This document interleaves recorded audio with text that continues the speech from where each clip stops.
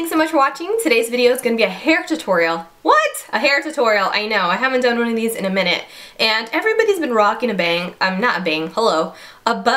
and it's because we're all lazy, that's why. It's cute and it's lazy. Whoever invented the bun, which is no one on YouTube because buns have been around for a long time. Maybe my mama and her mama and her mama's mama has been wearing a bun, and it's to get your hair out of your face so you can get down and wash those dishes and scrub the floor and all that good stuff. But yeah, so I don't know, I guess our generation is making cleaning your house look fly. So yeah, there's that.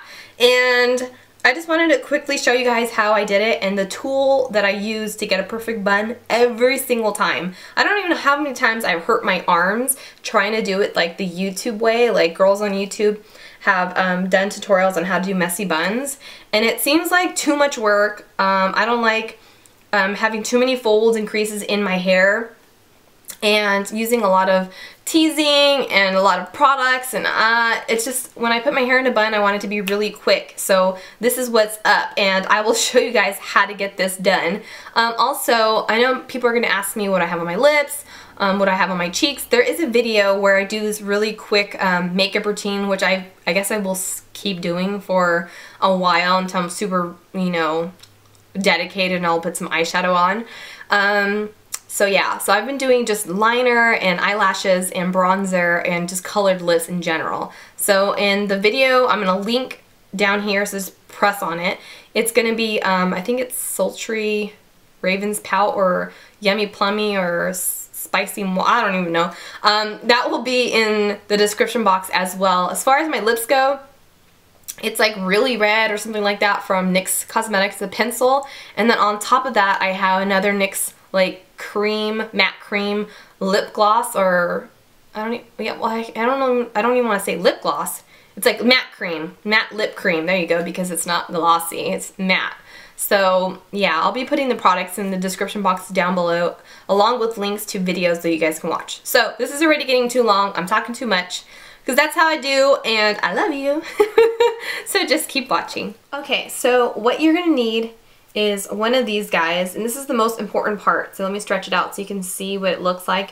It's basically like sponge covered wire, and it's got a hole in the middle, and I'll show you how to use this in just a second. So for those of you who are curious about where I got this actually on eBay. It came with a larger one and then also a smaller one if you wanted a really tight bun, or perhaps two buns, or I'm not too sure why you'd want a really small bun, because the whole idea is to have a full, thick, perfect bun. So I gave the smaller one to my niece, and I kept this one. So yeah, I got this on eBay, and all you have to really do is like search bun, like fashion bun or hair bun or something like that. That's what I searched for, and I had like full bun pieces, like hair pieces, like fake pieces that you put over like a little messy knot, and it just makes it look like a big, huge, messy bun. And that looked totally fake, so I never wore in public. I also purchased the little donuts, and those I felt like were a little bit more difficult than this method. This method is so easy, so I definitely recommend this if you guys are having trouble making that perfect bun, or just don't have time to mess around with a bun in the morning. Just use this, and I'm telling you, it's so easy. Okay, and you need hair, obviously. If you don't have hair, then I don't know how you're gonna do this. So hair, and this is just washed hair. I let it dry naturally, and that's why it looks like this. So yeah, and then I've got a little scrunchie, not scrunchie, but hair tie. And I was looking all over the place for one of these because I couldn't find it. I lost it in my bed, and I think this is my last one, so I'm like hoping it does not break while I'm trying to show you guys how to do this. So I'm just going to pull it up. This is perfect on days where your hair is dirty and you're like, crap, what am I going to do? My hair's all oily, and yeah, so spray a little bit of dry shampoo so you're not like scaring everybody with your funk, and just pull it up into a tight ponytail. And then you can loosen it up in just a second, and I'll show you how to do that as well. So just pull it back. Try not to get any nickels, quarters, and dimes. My mom used to call it that when you have like little lumps. She's like, ooh, you're rich. You got all kinds of nickels, quarters, and dimes. So I'm pulling it all back. And it's kind of a messy look, so you don't need a brush. Unless you're trying to look like a ballerina all perfect, then you can use a brush. But in this case, I'm not dancing anywhere, so just pulling it back into a ponytail.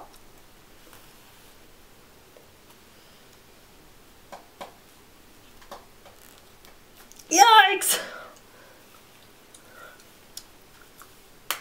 Okay, got my ponytail. Ponytail. Okay, so what you're going to do is you're going to bend this so it looks like this. Open the hole, Lord have mercy. Then you're going to put the ponytail through the hole and you're going to pull it or feed it all the way through until you get to the end. Hopefully you guys can see this. Until you get to the end, right at the tips of your hair. And then you're going to flatten out that piece so it doesn't have that hole. So instead of it looking like this, you're going to make it look like this. So flatten it out, and then you're going to roll that bun backwards. And you're just going to run over your hair and just keep rolling it backwards. So now you got it going on here.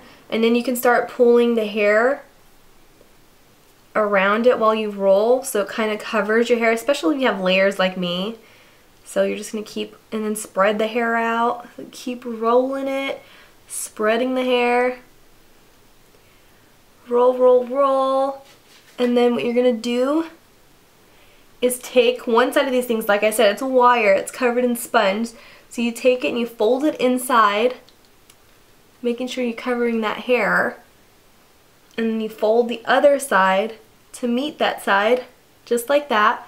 And then you're just going to pull the hair like this, and it's going to cover the sponge. Now if you're worried about the sponge being exposed right here in the middle, you can just take a little, I was going to say safety pin, but a bobby pin, and you can pin it. Or like I've been doing is really mess with it like this, and then take a light mist hairspray and spray it, and it'll completely hold its shape. And yeah, so then I like to kind of play with it to make it a little bit more loose and messy. Start pulling on the hairs, and it just makes the bun bigger. And if you want, you can take some little hairs out, so it's not so uniform, but super, super easy. Ooh. And I will see you guys in the next one. Bye!